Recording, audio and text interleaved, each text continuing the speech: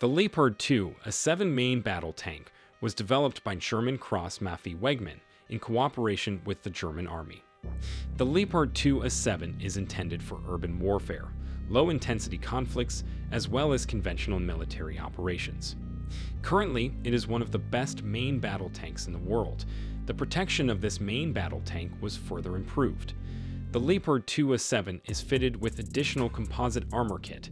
It is the latest generation of passive armor, which provides higher level of protection against wide range of threats. It seems that the armor uses new nanoceramics materials and modern titanium and steel alloys. The tank is fitted with more advanced panoramic commander sight with thermal imaging. Capabilities of the thermal imager were significantly improved over that of the Leopard 2A6. Notably, it can detect targets at longer range.